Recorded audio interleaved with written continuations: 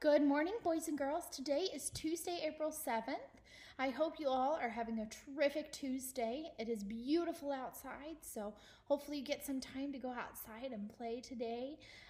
Today, like Mrs. Adams said, our letter of the day is L.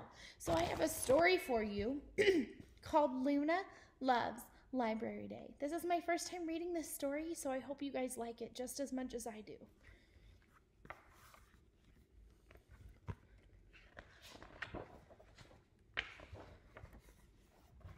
Luna loves Library Day. Library bag, check. Library card, check. Books to return, check.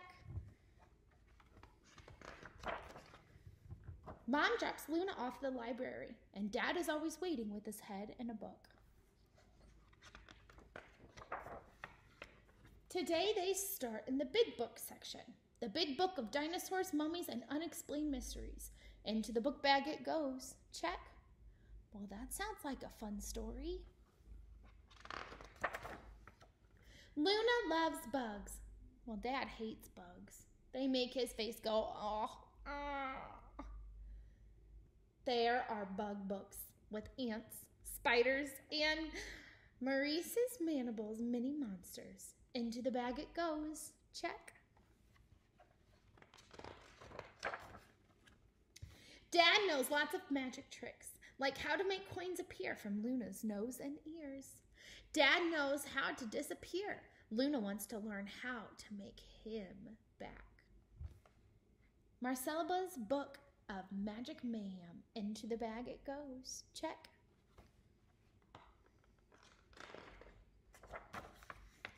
Dad finds a history book about where he grew up, where he used to play in the library he used to go to.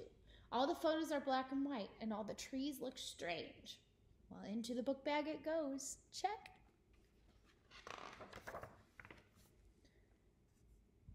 Luna chooses a fairy tale to read with Dad on the big library chair, as soft as Teddy's hug. The Troll King and Mermaid Queen. Let's see here. I'm the king, the troll king, married to the mermaid queen. And I'm the queen, the mermaid queen, married to the troll king. I'm the princess, the wave-surfing princess. My mother is a mermaid. My father is a troll. I can swim in any ocean. I'm at home in any hole. The mermaid and troll would argue, though their love for their princess was deep. Mermaids like splishing and splashing, trolls like thundering their feet. Their home became a swell of sounds, crashing waves, banging boulders, a chaotic clatter of growls and gurgles, of goats and fish. So the Troll King left, but one thing always remained the same. My love for my princess daughter swells my heart with the force of tides. My love for my princess daughter has depths that no hole can hide. The end. That was a good story, wasn't it? Luna checks out her books. The Unexplained Mysteries, check. Mini Monsters, check. Magic Mayhem, check. Memories of the Unimagined Island, check. The Troll King and the Mermaid Queen, check. A book bag full of memories about magic and Dad, check. Luna loves Library Day. The end. Wasn't that a good story? I liked how they had a story in the middle of it that we all could read. Well, I hope you all have a terrific Tuesday and can get outside to play.